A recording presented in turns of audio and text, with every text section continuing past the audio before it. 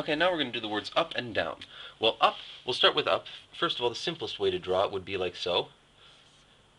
That works. You should leave a little space or somehow make clear. With the P, remember the difference in the P and the U is the P is attached onto a word line. When you actually just draw that portion like so, you have to be careful. It might look like a U. You have to extend up out of there or out of there.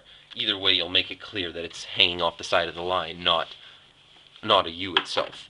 So what can we do to connect it? Well, there's some double connections we can use. So we could connect it like so. As you see, we're basically just moving it upwards a little. It doesn't look very nice. I didn't draw it very well. The idea would be, sorry, make everything, make all the angles even. And you'd get a nice little shape like so. You could even pull it up higher. So there's one option. Now my favorite UP combination is like so. Very simply, you divide the U into half, and you've got your P over here, and you've even got space to start working with further combinations. And you can even, this space here is reserved for before the P, so if you needed to go UDP, for example, you could then draw a D inside of here, or other characters. Well, UDP is a good example, actually, but you get the idea. So you've got space for here before the P and here after the P. It is a beautiful combination to work with. So, up is very simply like so. That's my favorite version. You don't even have to lift the pen a single time to finish drawing it. Now let's look at down. It even kind of it looks like it's going up. It points down, but the shape gets stronger as it goes up, so I'll count that as up. Kind of being creative, you can take it either way, so it's not really that impressive actually. So down, D, O, W. Well, W is easiest to connect like so, and then N.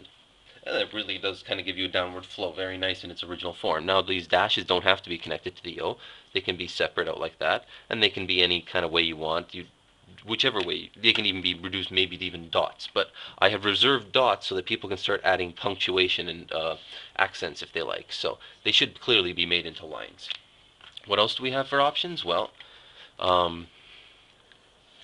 we can draw into the O, so we could put the W inside of the O, or we could always use this kind of W. And then we could add an N here, so we've got down. The N can be added into other directions if you like, but when you're dealing with a down, you're obviously going to want it there. The other things you could do is you could put like the W on the side and the N there. There's various options to work with. But I would say the best option, well, there's one more big one. You can put everything inside of the O. So you could go down. That's actually not that bad. Again, it gives you that downward flow. But I would say the best choice is probably